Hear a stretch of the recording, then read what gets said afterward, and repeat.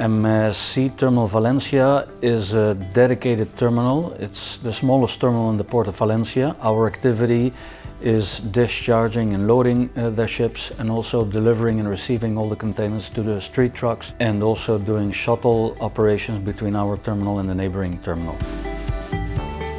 The customer has 8 ship-to-shore cranes in their quay, and the scope of the project was to raise by 10 meters 6 of them and extend the boom in all of them. We wanted a smooth, fast, very efficient solution. Kalmar offered this solution. One of the important details for us was that whereas we thought that we had to modify, for example, the boom extension always on the ground, Kalmar proposed to us to do the modification in the air, and it turned out to work.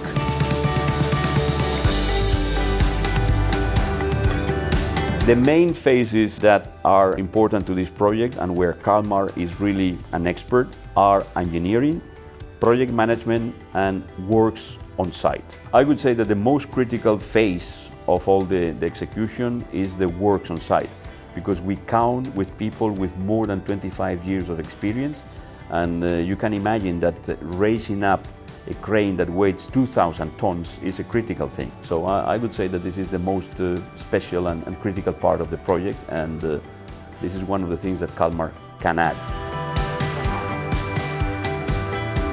This project was special in order to find the objective to maintain the same condition of productivity and safety of the cranes. The special thing was to be able to do all the movements between the quayside at the back of the terminal in synchronization with operation activity.